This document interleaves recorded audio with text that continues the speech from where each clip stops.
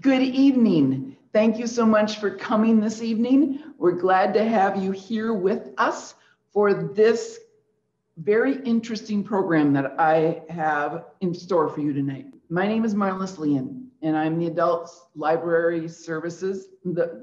Services Librarian. Turn that around. Tonight, the Council Bluffs Public Library has been circulating a unique collection of art prints since the 1970s in the old Carnegie Building by Bayless Park, now the Union Pacific Railroad Museum. Many of these pieces are by classic artists over time. We have refreshed the collection through the years and are still circulating it. Tonight, Gail Lambertz, a retired employee of our library with an art degree from Iowa State, will take us on a docent tour of some of our own art prints that you can check out for your home or your office. If you have any questions, please share them with us on the Zoom question and answer page or in the bottom chat box. And now we're going to turn the program over to Gail. Good evening. Okay, tonight we're going to start with a little context about the art world. In France, from the Renaissance on, that was the center of the art world. And they wanted to ensure that they stayed the center of the art world. And so in 1648, they established what was called the Académie des Beaux-Arts. And the whole idea behind that academy was to maintain the high artistic standards. So there were so many rules. The kind of art, the subject matter had to be morally uplifting. So you needed things that were either religious, historical, they could be something from classical mythology, but never a slice of life, never something from on the street. No, no, no, that would not do. Your subject matter always had to be depicted in the most realistic manner, and you never were to see a brushstroke. The finish was absolutely perfect. Okay, and then once a year, there would be an art show. They called it the salon, and a panel of judges would decide whether your artwork was worthy or not. Well, by the mid-19th century, after this had been going on for several hundred years, by the mid-19th century, the world was changing very fast. You had scientists deciding that the way that color and light was seen by the eye and by physics was something to look into. You had color all of a sudden being put into tubes.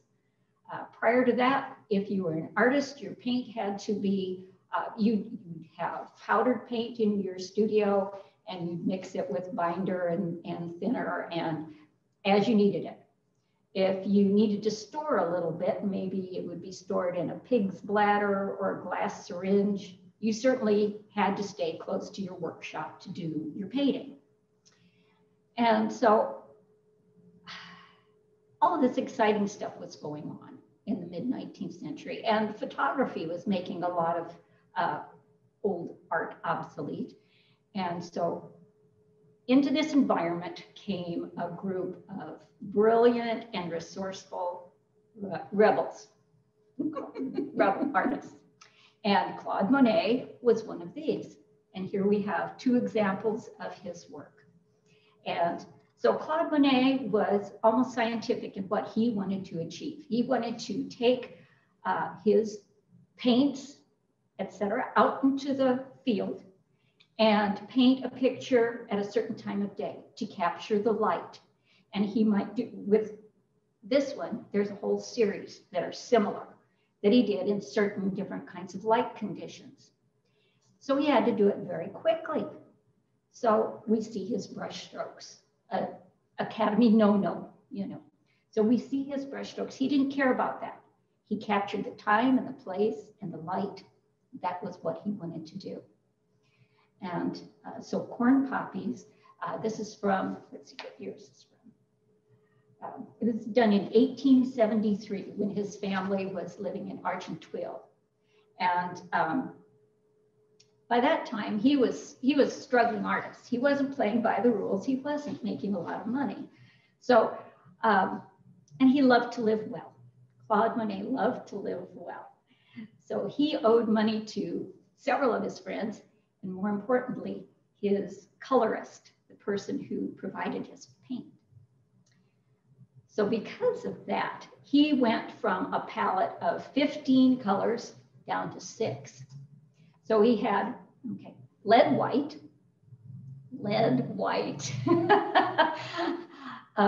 crimson, rose madder, chrome green, cadmium yellow, cobalt blue. So all those real basic colors. And in this painting of corn poppies, we can almost pick out those individual colors. Monet was not interested in necessarily blending the colors on his palette. He wanted our eyes and our brains, the viewers, to do the blending for him. So if you get a chance to come up and look at corn poppies closely, you can pick out the individual colors that he was using. So by the time he was middle age, he was making a good living. It was really astounding how quickly Impressionism took hold and got people excited. So he was making a good living by then. This next painting he did about 22 years after Corn Poppies. And Corn Poppies is now the original. It's in the Musée d'Orsay in Paris. This one is called Sandviken, Norway. And he was there painting while he was visiting relatives. And of course, it looks very much like we imagine Norway, a beautiful snow scene. But kind of pay attention to the colors that he used to depict the snow. There's several different colors of the blues and the bluish whites. And then, of course, there's some lovely pops of red in the buildings and the beautiful dark bridge. So the original of this is in the Chicago Art Institute now. So Monet, he was a very prolific and determined gentleman. He lived a long life. He was 86 when he passed. But by middle age, he was quite wealthy. And he and his family moved to a place called Giverny and bought a house and a garden. And he was not interested in traveling. He wanted his peace and quiet. And so he kept enlarging and expanding on that beautiful garden so that he would have endless things to paint. And also, of course, there were lily ponds as well. So even as an old man and his eyesight was going bad, he was working hard. And you can go visit his garden and his home even now. Well, after COVID, maybe. Okay. So the next one we have here is a painting by Van Gogh. So Vincent van Gogh was born in 1853 in the Netherlands. So Vincent he tried several different careers with no luck. He proposed to at least a couple of different ladies with no luck. Mental illness and bad social skills kind of plagued him all his life. But at a certain point, he decided, okay, I'm going to become an artist. As an adult, he decides this. And he had a brother, a younger brother, who, Theo, who worked in an art gallery, who was a buyer. And his brother decided, well, I'm going to support you both financially and emotionally as long as I can. And so there is this whole cache of letters from Theo to Vincent back and forth over the years, so they can trace this wonderful family history.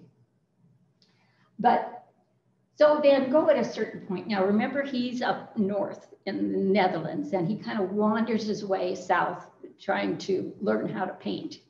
And his brother Theo says, yeah, come to Paris. It's where everything's happening.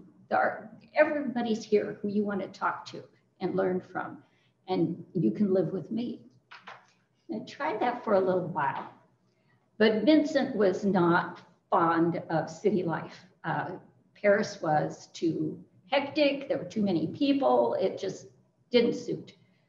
So he headed south to the countryside, and he ended up in a place called Arles.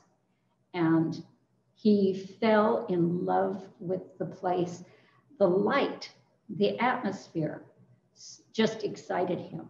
And that's where we get so many of the beautiful things that we think of as Van Gogh paintings from his time in the south of France. He loved the light. This particular painting that we have here is called Almond Branches, and it was done in 1890. Also in 1890, that was kind of a busy year. Now, one of the things that happened in the mid-19th century was that Japan opened its doors to the West. Japan had been closed. You couldn't go in, you couldn't go out of Japan for about 220 years. Commodore Perry negotiated a treaty, and that opened up the ports of Japan to trade. And so in 1890, a show of Japanese art came to Paris. Nobody had seen anything like it before. Of course, their experience, was different than Western art.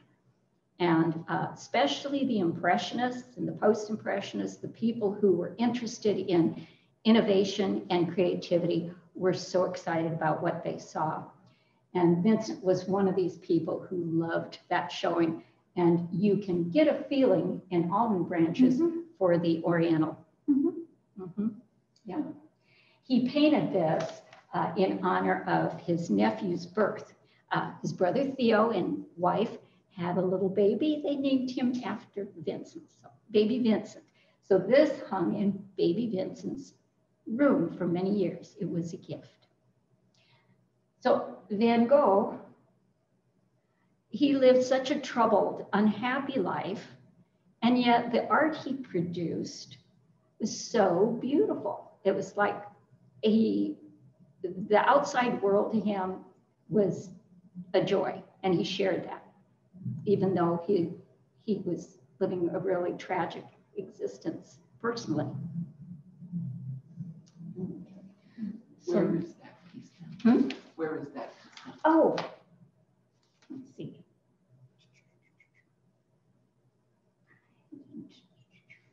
Oh, it's in the Van Gogh Museum in Amsterdam. The family, you worry about so many of these things being lost, but Van Gogh's family, even though the public they weren't buying his things during his lifetime, his family valued his work. And so I heard an interview by one of his descendants recently who said that, oh yeah, he grew up with, one of Van Gogh's things in his parents' dining room, and his grandparents had them hanging in their living room. And it was, yeah. Okay. So next, we have the work of Henri Matisse. So Matisse was quite the character.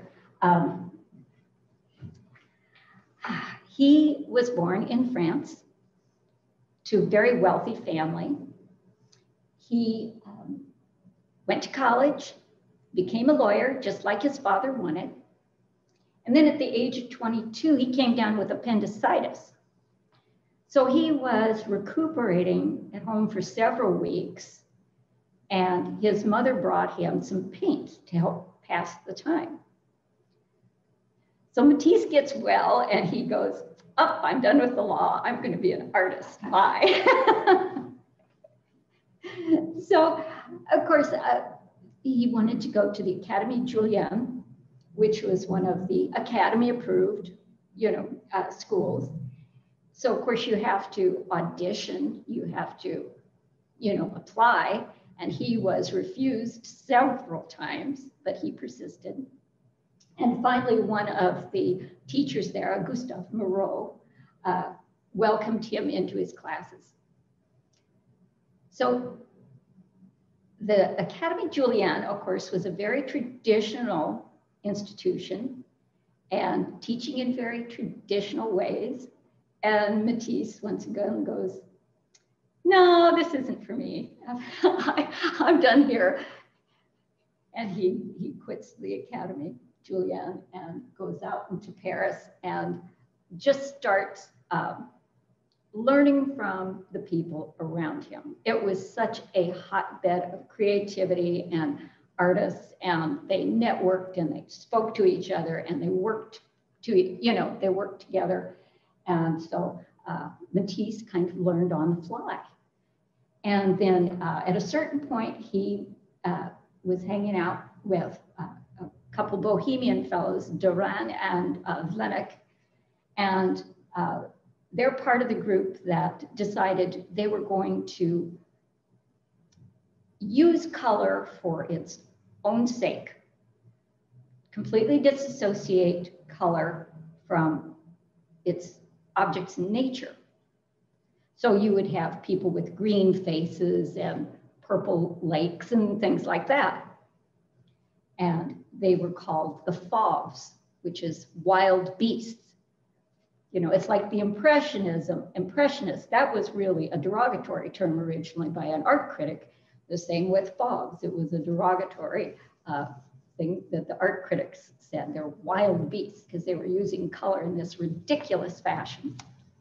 So at a certain point, Matisse goes, once again, to the south of France. He goes clear down to the Mediterranean to a little village called Colliers. And like Van Gogh, he loved the light. And this is a painting called Open Window at Colliers. You know what? I think that is upside down. We're going to fix this. Yep. Okay, there we go. So, Open Window at Colliers. Yeah, that's better. And one of the things that he was learning from the Japanese way of doing things, and his friend Cézanne, was, when you do perspective, it's total illusion, and it's meant to make things look farther, closer. And no. He has what we see, these boats that are in the distance. He has them right on the same picture plane as the windowsill. And he wants it all to be equally important. And again, here we're using those really bright, brilliant colors that he was using when he was doing the work as a Fauve. So this was 1905. And here we're going to jump. This is Henri Matisse as well, Iron Matisse as well. And this is from 1939. So by this time, Matisse is well respected and making it a good living. But of course, he's in France. It's the beginning of World War II. And some of his fellow artists are doing work that reflects the trauma and the violence of the times. Matisse chooses not to do that at all. And so we have this rather happy painting, 1939, music. Once again, like Cézanne and the Japanese, it's all on the same picture plane. There's nothing that's supposed to be in the background. Everything's equally important. And if you notice, the ladies here are modern ladies. They're in modern dress. What would have been the hairstyle of the time, you can tell that. And also something interesting, although the faces are just those few simple lines, you get an idea that there's a personality behind that face, that these are real people, these are women, not just pretty objects. So that was a little something new for him. Giving a little modern emphasis on women. So Matisse, about this time, during World War II, he was diagnosed and treated for cancer. And he never quite regained his strength after that. In his old age, he was actually an invalid. He was in bed. But that didn't keep him from making art. He could no longer stand in front of an easel or hold a paintbrush. So he had specially commissioned colored papers made. And he would sit in bed cutting colored papers and with scissors and making the most beautiful collages. And if you look at these pictures here, these leaves, you might recognize those same sort of motifs in some of his later collages that he did. Where is that? That's very. Adorable. Oh, where is the music? Let's see. He just didn't give up, did he? No, they were all very persistent people. Yeah, I don't know where this one is right now.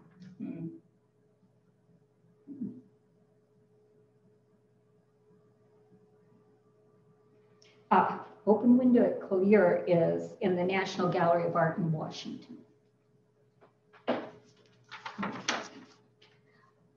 So here we're kind of switching gears. So like I said, 1939, World War II is starting, and a lot of the artists fled to the United States. So here we're in the United States right now. This is Maxfield Parrish, and he was a commercial artist. Candles, calendars. Yeah, oh yes, absolutely. Yeah, he was born in 1870 and he lived till 1966. Wow. But yeah, he was part of what was considered the golden age of illustration in the early 20th century. And in 1884, he and his father traveled in Europe for a couple of years, studying art and traveling. And when Maxfield came back home, you saw that influence in his art. He would do almost fairy tale scenes. There would be castles, there would be jesters and crowns. Maybe the people would be wearing medieval or neoclassical costumes. So it's real fairy tale feel for it. But it was always highly realistic, hyper realistic almost, very, very detailed and beautiful saturated colors. So by 1925, it was estimated that 1 in 5 households in the United States had a copy of a Maxfield Parrish on their wall. Of course, they were magazine covers, calendars, book illustrations, and then later murals. Okay. So by the time he was in his 40s, he was a wealthy man. And so he declared at that point, he said, I am no longer going to be painting girls on rocks. I'm going to do what I want to do, which is paint landscapes. And so our Evening Shadows here is from 1950, and that's one of those landscapes that he loved to do. He is famous for this color blue, the use of that color blue, to the point where it's called Parrish blue. And the way he did that, he would work not on stretched canvas, but on canvas on board. He would lay down some cobalt blue paint, and then you'd take, you know what a stippling brush is? It's kind of a squared off at the bottom and real, and round and blunt and real stiff, like you would use when you're doing, yeah, whatever. But anyway, he would take that brush and he would pull the paint down. He would never mix it with another color. He would just take and work that color down the canvas, down that hardboard canvas, or in this case, up. And the cobalt blue, as it thinned, naturally you would get this little bit of turquoise color going in there. The other thing he did that made his color so rich was he would do what's called glazing. And that is a technique that originated in the early Renaissance, where you would take oil paint. Now this was oil paint, which, you know, that would take days or weeks to dry. Then you put a layer of varnish over it, let that dry. And then another paint color of oil color, another layer of oil paint, let that dry, and just keep repeating this until you got however many layers you thought you needed to get the very rich, deep color that you wanted. So, okay, so there's gossip about Maxfield Parrish that I'm going to share. So he was married to his wife Lydia for 58 years. He also had an assistant model, Susan, for 55 years. So when Lydia passed away and he didn't immediately propose to Susan, she retaliated by leaving him and marrying a childhood friend. The story goes that he never picked up a paintbrush again and passed away 6 years later. I love that story because you're talking about all this romantic intrigue with people in their 80s.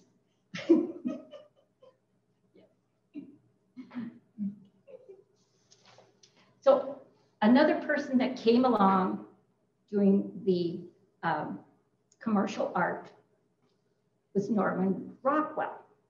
And he came along about 25, he was about 25 years behind Maxfield Parrish. So Norman Rockwell admired Maxfield Parrish and in a similar fashion, very realistic work and very detailed and the beautiful saturated color. Okay, so Norman Rockwell was born in 1894, lived to 1978. And of course, he was best known probably for his Saturday Evening Post covers. Mm-hmm. And he sold his first one at the age of 22.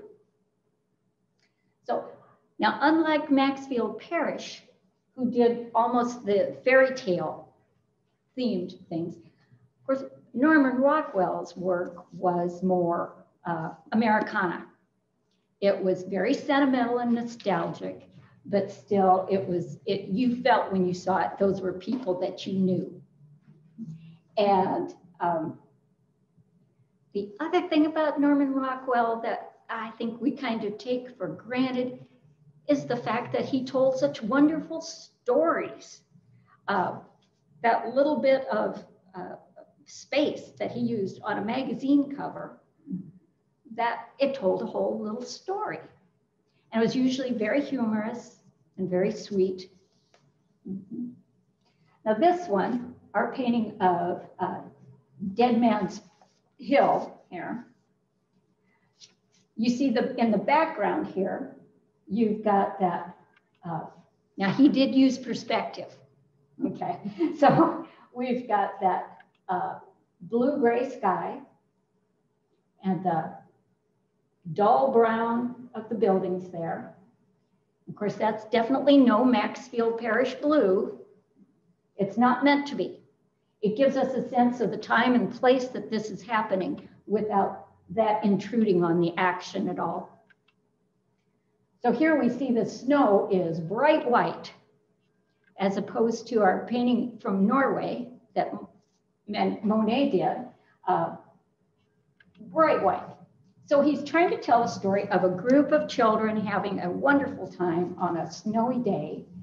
And so how does he get a group of people in that little bitty space? Well, little bitty people. But he has to, you know, we have to see what's going on. So he used color here so expertly. The people, the children are all dressed in really bright, high contrast colors against the white of the snow.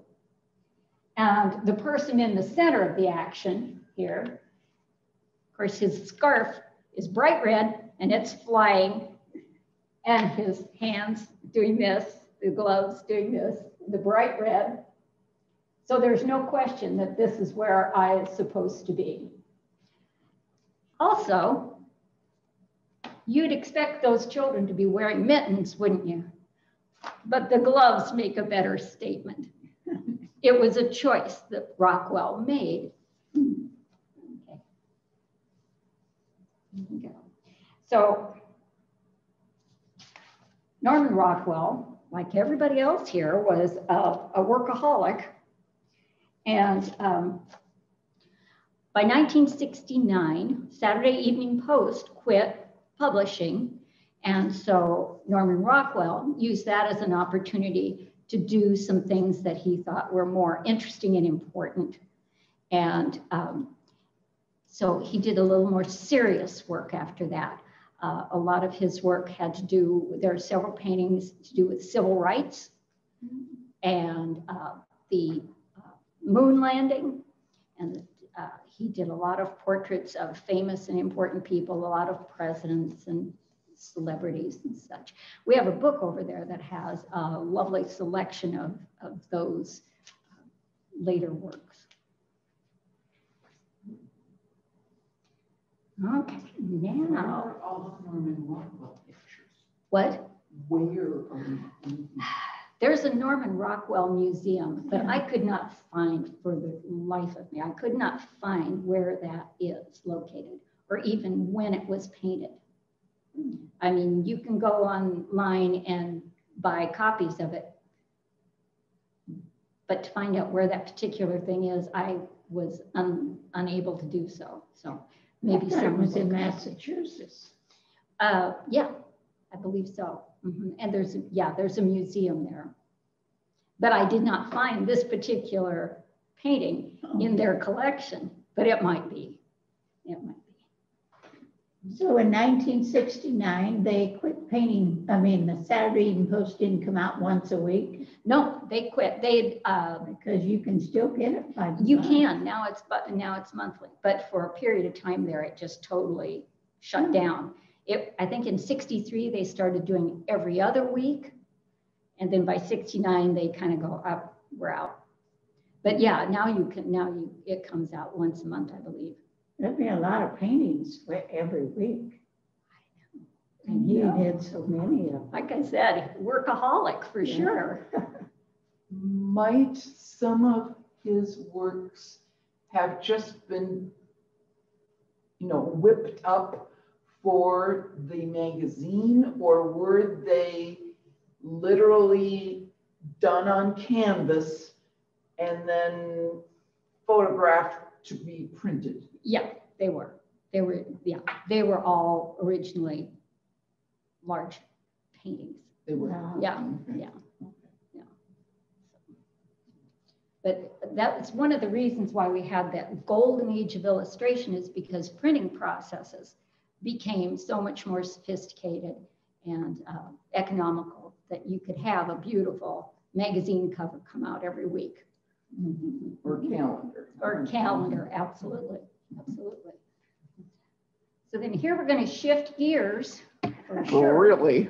We're still We're still in the United States here. Okay. I can't imagine hanging that on the wall. Well, now, we're here to change your mind. So this is by Mark Rothko. And Mark Rothko was born in Russia in 1903. And his family immigrated to the United States when he was 10. They ended up going clear to the West Coast where his father was already working. But then his dad passed away within the year. And they ended up going back to New York City where there was some family still. So the family escaped the pogroms of Russia at the beginning of the 1900s. And so Rothko never quite felt like he was at home anywhere in the world. Russia that he was born into was gone, and the United States was a little foreign always for him. So, okay. So this is mid-19th century, or mid-20th century, excuse me. So after World War II, so the European artists kind of fled, a lot of them fled from Europe to New York City. And that became the hub of the art world after World War II. Went from Paris to New York. And there was a certain group of very intellectual and influential people in the art world that said, painting is no longer about the objective world. Painting, to be valid, has to be just about the paint. Otherwise, it's a lie. So painting has to be just about the paint. If you remember the Fauves with Matisse, when they were experimenting with color for its own sake, is kind of the extension of that idea. Painting was just about the paint. And that's where you have people like Jackson Pollock and his splatter paintings, and Helen Frankenthaler pouring paint on canvases on the floor. The paint's about the paint. So Mark Rothko was an intellectual and a scholar, world traveler. And his idea was that he wanted his art to be like poetry or like music. He wanted you to experience it and have an emotional reaction. And one of the ways he did that, well, let's put it this way. Okay, so this painting is the original for this is at the Detroit Art Institute. It was done in 1963, and it is actually 89.5 by 70 inches. It's huge. Huge. Yeah, so this is kind of, yeah, it's huge. And he worked that way because he wanted people to really experience it. So we don't know a whole lot about his techniques. He was kind of secretive about them. We do know that he was doing oil on canvas, and that he loved Rembrandt. He admired Rembrandt.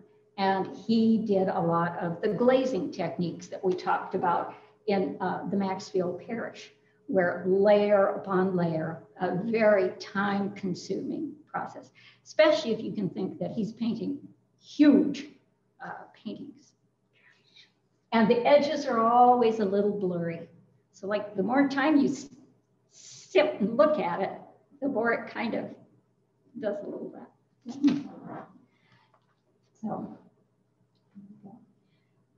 So the idea would be, if you ever get to a museum where there's a Mark Rothko, approach it with an open mind and sit with it a while. Spend a little time and see if it can affect some kind of an emotional response from you the way that Rothko had intended. Give it a chance.